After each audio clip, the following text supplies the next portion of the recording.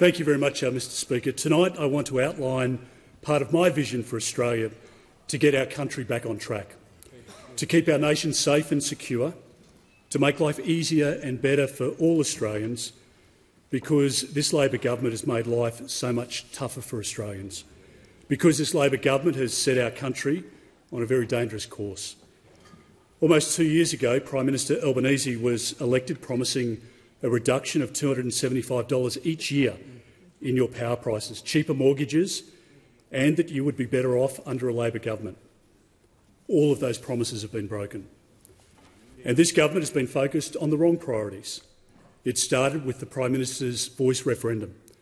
Not only did it waste $450 million, which could have helped families with the cost of living pressures that you're now facing, the referendum also divided our nation.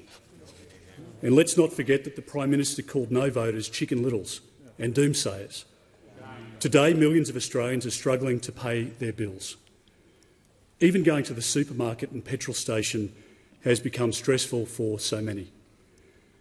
Prime Minister, Australians are genuinely hurting under your government, and they're not chicken littles. Electricity bills haven't gone down by $275, as was pledged on 97 occasions. They've skyrocketed. The Treasurer will give you a $300 rebate, but he knows full well that your annual electricity bills have increased, in some cases by up to $1,000 since Labor formed government. Interest rates have gone up on 12 occasions under Labor, and a typical Australian household with a mortgage is $35,000 worse off. And that's if you're lucky enough to own a home. Under this Prime Minister, the great Australian dream of home ownership has turned into a nightmare. Even finding somewhere to rent is near impossible. Now, the government has brought in an additional 923,000 migrants in just 2 years. On the available data, the government has only contributed 265,000 new homes and units to accommodate those people. And then, of course, there's Labor's tax on the family car and ute. You're having to fork out literally thousands of dollars more simply for choosing some of Australia's most popular vehicles, like a Toyota RAV4, including the hybrid, or the Ford Ranger, all because the government is trying to force you into buy an electric vehicle. And if you want to buy an electric vehicle, that is your choice. But if you choose to buy a vehicle that is not a hybrid or is not a diesel, that is your choice, and it should be restored. Now, all of this has happened in a very quick period of time, in just 2 years. Paul Keating famously said that when governments change, the country changes. Prime Minister Albanese and his government have changed our country, but as so many Australians can attest to, not for the better. You, your family, your children and our country can't afford another 3 years of this government. I know how to make decisions to get our country back on track. And tonight I will remind Australians of the Coalition's economic plan to lower your cost of living and restore confidence to our economy. I will also outline several policies which Australians can expect from a Coalition government under my leadership. Policies to get power bills down and to shore up our nation's future energy security. Policies to help alleviate our housing crisis and revive the great Australian dream of home ownership. Policies to improve workforce participation and health services, and policies to make our communities, our society and our country better and safer. But first, Mr Speaker, I'll respond to the Treasurer's budget from Tuesday night. As I've said previously, we're an opposition which supports good policy and stands against bad policy. Since Labor formed government, we've backed more than 180 bills which have passed this parliament. But we've opposed some bills where Labor and the Greens have collaborated to pass legislation which is not in our country's best interests. Just as we endorsed some sensible measures in Labor's first two budgets, we do the same for its third budget.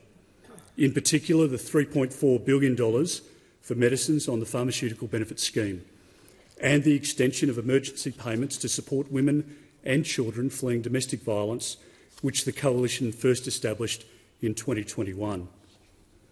In my 22 years in Parliament, I've seen good and bad budgets, but the budget handed down on Tuesday night is one of the most irresponsible I've seen. Inflation is a huge problem for Australia. On comparative inflation, Australia is worse than the US, Singapore, Germany, Spain, Japan, the Netherlands, Italy, South Korea, Canada, France and the entire euro area. The reason interest rates have gone up 12 times is because the government can't control its spending and because of its reckless energy policy. In 3 Labor budgets, the government has lifted spending by a staggering $315 billion, or $30,000 per Australian household. The Reserve Bank Governor has sounded the alarm on inflation being homegrown, and she's exactly right. In the last 48 hours, every credible economist has issued scathing assessments of this budget because Labor has us in an inflationary hole and is still digging. And make no mistake, any further interest rate increases that fuel inflation now will continue also to rest squarely on the shoulders of this Prime Minister and Treasurer. Magic pudding spending and $13.7 billion on corporate welfare for billionaires doesn't help the economy or make your life easier. Let's also be clear about Labor's $300 energy rebate, which will cost the economy $3.5 billion. We will support this relief because we know Australians are hurting. But the government is treating the symptom, not the disease. Labor's renewable-only policy is the reason your power bills continue to skyrocket. Here's some facts which show the troubling state of our economy. More than 16,000 businesses around the country have gone insolvent since the 1st of July 2022. Behind each of those is a family who may have lost their home but certainly have lost their savings. Productivity has plunged by 5.4% on this government's watch, and household buying power has gone down by 7.5%, which you feel every time you go to the supermarket. Last year, Australians suffered the biggest increase in average tax rates of any citizens in the developed world. There's been double-digit increases for your essentials like electricity, gas, milk, bread and rent. And tragically, so many more Australians are living in cars and tents. And because of spending in this budget, the economic outlook is one of deficits as far as the eye can see. To alleviate cost of living pressures, we need to get inflation down. To get our economy back on track, we need a back-to-basics economic plan. And that's what a coalition government will deliver. First, we will rein in inflationary spending to take the pressure off inflation.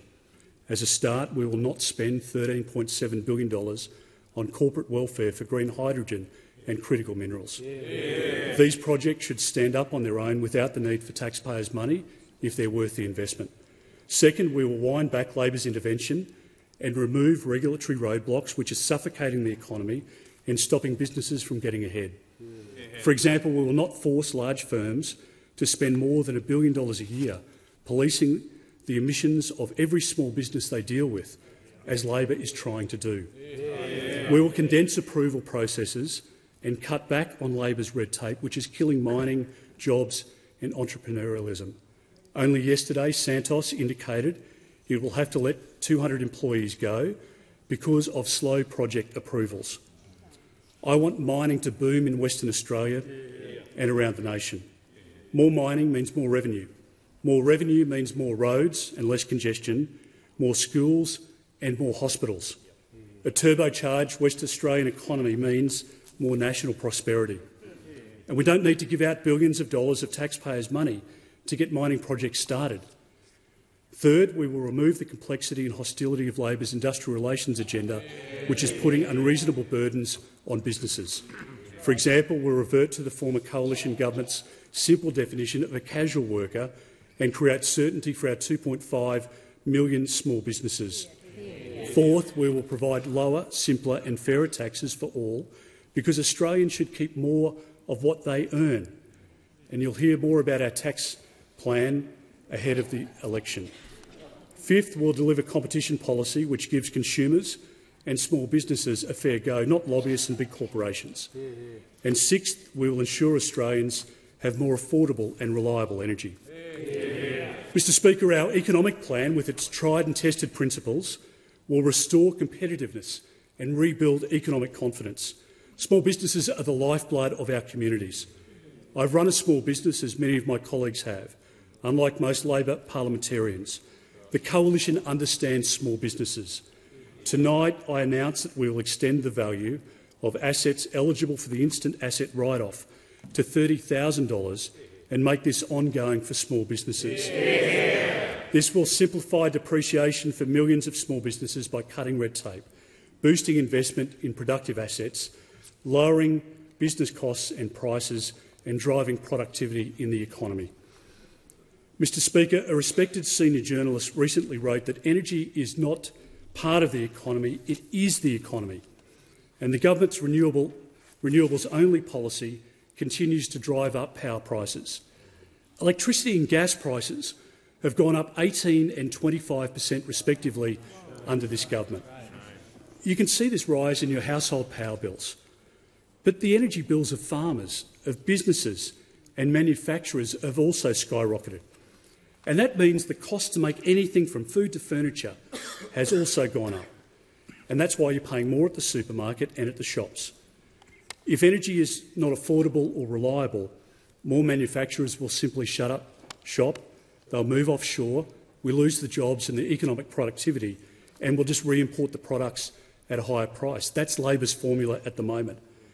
And that's why there's been a threefold increase in the number of manufacturers who have closed their doors over the last 2 years. And for all of the government's talk about a future made in Australia, their current approach has no chance if energy isn't cheap and consistent and comparable to other competitive nations. Renewables have a role to play in our energy system, of course they do, but we can't rely on weather-dependent energy alone. We need power 24/7, especially for our hospitals, for our factories and freezers that need to operate around the clock. Now, concerningly, the government's renewables-only policy will see 90% of that 24/7 power switched off over the next decade. So it's a fair question to ask, how are things progressing for the government's plan for 5 gigawatts of renewables per year? Well, last year, 1.3 gigawatts were committed, almost 75% off target. Another Chris Bowen special. Rewiring our country will cost at least $1.3 trillion. Now, who will bear that cost? It will be you and your family, it will be farmers, it will be manufacturers, and it will be other businesses. So if you think you're paying higher prices for power today, they will only get much higher under a renewables-only rollout under this government. Our nation has 3 energy goals: cheaper power, consistent power and cleaner power. And we won't achieve these goals under Labor's renewables-only policy. But we can achieve all 3. And we can do that by showing the leadership and following the top 20 economies of the world, which are using zero-emission nuclear power or are taking steps to put it into the mix. Australia is the only one of the top 20 economies in the world not to do so. And by ramping up domestic gas production for affordable and reliable energy in the more immediate term, we can help keep the lights on and push power prices down. After 2 years of interventions into the gas market, skyrocketing prices and repeated warnings of shortfalls, Labor's new gas strategy is just words on paper. There's little chance of Labor bringing new gas supply into the system because it's ideologically opposed to gas and it's more worried about winning votes from the Greens in inner-city seats than it is worried about people living in suburbs or in regional towns around the country. Unlike Labor, a coalition government will speed up approvals, unlock gas in key basins like the Beetaloo, defund the Environmental Defender's Office, which is halting vital projects through lawfare, ensure gas is delivered to where it's needed by reinstating the National Gas Infrastructure Plan, and commit to an annual release of offshore acreage for exploration and development in the Northern Territory and Western Australia. On nuclear power, some 50 countries are exploring or investing into zero-emission, next-generation technologies for the very first time. We hold the largest deposits of uranium on the planet.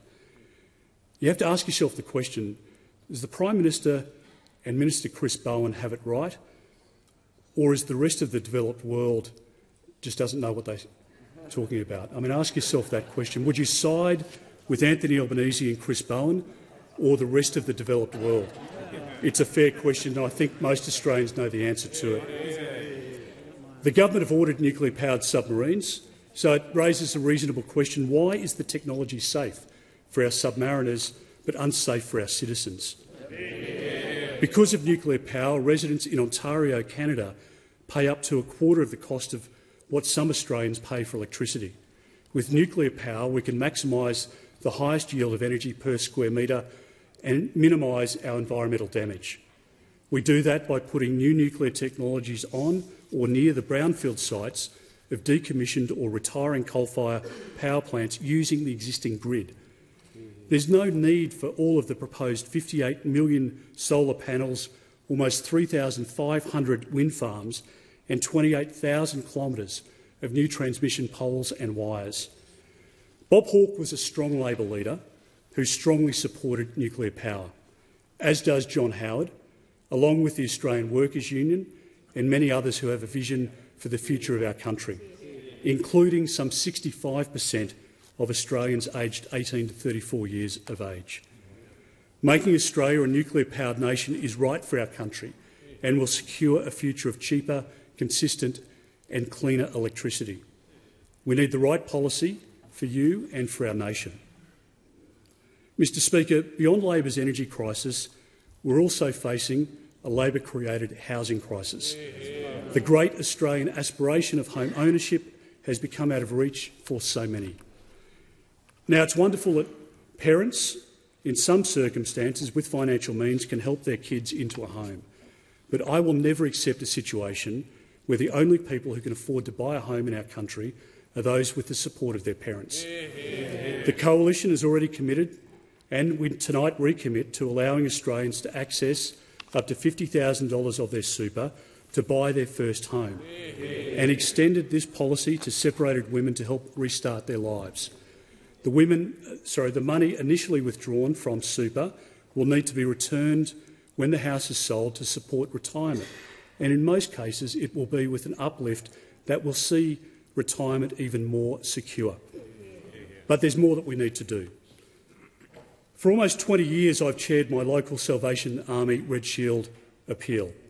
2 weeks ago at our annual fundraising breakfast, I heard a heartbreaking account of a man in his 70s having to live in his car. It is such a soul-destroying experience. It's sad, but it is not an uncommon story, and it's one that I've heard at Food Bank and at many places around our great country. Australians are struggling to find homes to rent and buy, and it's not always due to a lack of money. Amidst this housing crisis, Labor is bringing in 1.67 million migrants over 5 years, more than the population of Adelaide, in 5 years. We celebrate the contributions of migrants over many decades. We're a great country because of what they've helped to build, and the great Australian achievement of modern Australia is something that we celebrate every day. But by getting the migration policy settings right, the Coalition can free up more houses for Australians. Now, the Prime Minister has promised to build 1.2 million homes by 2029, but on the government's current trajectory, they will fall short by 400,000 homes, or 33%. The Prime Minister is making the housing crisis much, much worse, and Australians need homes now. We're at an 11-year low of building approvals. To help Australians into homes, we need to make sure that we prioritise them for existing homes, the homes that have already been built. The other impact Australians are feeling from the Albanese government's poor management of the migration program is from congestion on our roads and pressure on our existing services, which are stretched, like trying to get in to see a GP. Tonight I announce several measures a Coalition government will implement to meet our housing crisis head-on by alleviating pressure on the housing market. We believe that by rebalancing the migration program and taking decisive action on the housing crisis, the Coalition can free up almost 40,000 additional homes in the first year and well over 100,000 homes in the first 5 years. First, we will implement a 2-year ban on foreign investors and temporary residents purchasing existing homes in Australia. Yeah. Secondly, we will reduce the permanent migration program by 25% from 185,000 to 140,000 for the first 2 years in recognition of the urgency of the crisis. The program will then increase to $150,000 in Year 3 and $160,000 in Year 4. We will ensure there are enough skilled and temporary skilled visas for those with building and construction skills to support our local tradies to build the homes and the units that we need across the country. Similarly, we will return the refugee and humanitarian program planning to $13,750, closer to the longer-term average. The humanitarian program will remain one of the most generous in the world on a per capita basis. Third, we will reduce excessive numbers of foreign students studying at metropolitan universities to relieve stress on rental markets in our major cities. We will work with universities to put in place a cap on foreign students, and we will enhance the integrity of the student visa program by introducing a tiered approach to increasing the student visa application fee and applying it to foreign students who change providers. Now, the usual CEOs and some of the big businesses may not like this approach, but my priority is to restoring the great Australian home ownership dream. Mr Speaker, while reducing migration numbers to ease pressure on housing, the coalition government will encourage thousands of people to engage more in the labour market. We recommit to increasing the amount that older Australians and veterans can work without reducing pension payments if they choose to do so, if it's right for them. We will double the existing work bonus, $300 per fortnight, to $600. It's estimated that this will benefit over 80,000 pensioners and veterans who choose to work.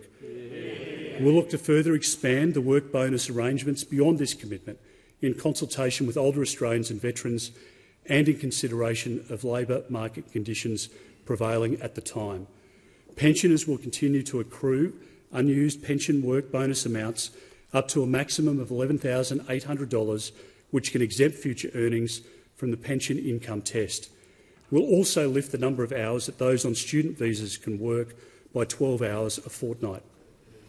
Mr Speaker, amidst our cost of living crisis created by Labor, people's health and wellbeing are suffering.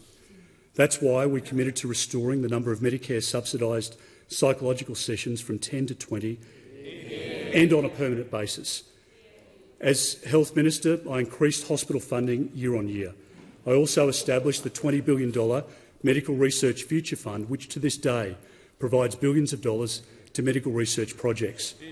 Indeed, when I became Health Minister in 2013, we inherited a bulk billing rate from Labor of 73% and increased it to 84%. When we left government, bulk billing was 88.5%. What Labor tried to hide in its budget, and a figure that wasn't mentioned by the Treasurer, is that bulk billing has decreased under Labor to 77%, an 11% drop. Always look at what Labor does, not what they say they will do. Mr Speaker, the health of all Australians, particularly given our ageing society, is always a priority for the Coalition. Last year I committed to an investment in best practice for women's health issues, including endometriosis. Tonight I welcome the government's commitment of $50 million in this budget for longer consultations for endometriosis and pelvic pain. The Coalition will continue to support measures for women's health, particularly in primary care settings. More needs to be done to support women's health, including for menopause and perimenopause. We will continue to develop and support good policy to this end. We'll work with the RACGP, AMA and other stakeholders who want to see more support for women in our community. Concerningly, Australia is facing a looming shortage of GPs, some 11,000 by 2031. We need more GPs, especially in our suburbs and in our regional areas. Junior doctors who enter general practice earn about 3/4 of the salary of their counterparts in hospitals. Working with the Royal Australian College of General Practitioners and the Australian Medical Association, the Coalition Government will invest $400 million to provide junior doctors who train in general practice with incentive payments, assistance with leave entitlements and support for pre-vocational training. We'll also make sure that we support better outcomes for Indigenous Australians through the health system. Led by Senators Little and Ambajimpa Price, we will provide practical solutions to improve education, health and safety outcomes for Indigenous women and children, especially in our most disadvantaged remote communities. Yeah. Mr Speaker, in recent times, under this government, our nation has been rocked by many shocking and tragic events. The stabbings at Bondi were truly horrific, where 6 people were murdered. Knife attacks on a bishop in Western Sydney and a man in Perth radicalised by radicalised youth, incidents reinforcing the enduring threat of extreme Islamism. 28 women killed in violent circumstances this year alone. More than 150 hardcore criminals, including murderers and sex offenders, released from immigration detention into the community by the Albanese government, with some already having reoffended. And since Hamas's barbaric terrorist attack on Israel, a 700% increase in anti-Semitic incidents on our soil. Australians are unsettled by crime on our streets, ruptures to our social cohesion and threats to our national security. The coalition government will provide much-needed leadership in tackling knife crime. We will work with states and territories to develop uniform knife laws across all jurisdictions, laws which will give police the powers to stop and search using detector wands like Queensland's Jack's Law, and laws which will limit and restrict the sale and possession of knives to minors and dangerous individuals. Yeah. Mr Speaker, as a former police officer, the horrific scenes of beaten women and distraught children I encountered stay with me to this day, as do the memories of taking women who were shaking with fear to shelters and safe homes and helping them relocate with their children to safety. And it's why I've dedicated much of my career to protecting women and children. It's why, as Home Affairs Minister, I established the $70 million Australian Centre to Counter Child Exploitation and recommit to doubling its size. Recently, Molly Ticehurst, a 28-year-old mother from New South Wales, was murdered because her violent ex-partner was on bail. Our bail laws need to be tightened in this country, and under a coalition government that I lead, they will be tightened. Offences relating to partner and family violence generally fall under state and territory legislation, but there is also a role for the Commonwealth to play. A coalition government will make it an offence to use mobile phones and computer networks to cause an intimate partner or family member fear for their personal safety, to track them using spyware or to engage in coercive behaviours. Yeah. We will toughen the bail laws and apply to these new Commonwealth offences. Mr Speaker, I've been a Minister for Immigration and Home Affairs. They are demanding but rewarding jobs. I granted thousands of visas to sick children, to parents with medical conditions, to victims of sexual assault and refugees who have gone on to become wonderful Australians. The public rarely hears about that side of the job. But in those roles, you also need to make tough decisions. I cancelled more than 6,300 visas of dangerous non-citizen criminals, with a priority on those committing sexual offences against women and children, driven by my desire to make sure that they don't harm any further Australians. If a minister doesn't have the backbone to do that, they're letting our country and our citizens down. Yeah. I made our country and our citizens safer, and as Prime Minister I will do it again. Yeah. Mr Speaker, it will take a coalition government once again to stop the people smugglers and to deport criminals. It will also take a coalition government to turn the tide of anti-Semitism afflicting our country. Anti-Semitism is not just a threat to one segment of our community. It's a threat to our social cohesion and to our democratic values. Some of the most strident anti-Semitic standard-bearers have come from our university campuses. We will also provide the moral and political leadership which makes it abundantly clear that we expect the law to be enforced readily, not reluctantly, against those inciting hatred and violence. Yeah. Mr Speaker, tackling crime in our community also means doing the same online. There's been an uptick in young Australians committing filming and uploading. There's been an uptick in young Australians committing crimes where they're filming and uploading their crimes to social media. The coalition government will make it an offence to post criminal acts online. Yeah. Those convicted will be banned from using digital platforms and liable for up to 2 years' imprisonment. Yeah. As a father of 3 children who all grew up in the digital age, I'm troubled by the material our children are exposed to. And that's why I announced in my budget reply last year that a coalition government will ban gambling advertising during the broadcasting of sporting games. However, I'm more worried by the criminal dark underbelly of the internet. At the fingertips of our children is a concerning volume of sexually explicit and violent material, as well as content designed to indoctrinate. We welcome the government's belated decision to back our policy for an age verification trial. But unlike Labor, a coalition government will include social platforms like Instagram and TikTok in such a trial. Mr Speaker, authoritarian regimes like China, Russia, Iran and North Korea are emboldened. They're expanding their militaries, they're conducting cyber attacks and engaging in foreign interference. The Prime Minister and his deputy rightly say that we're living in the most precarious period since the Second World War, a view echoed by our intelligence agencies and our allies.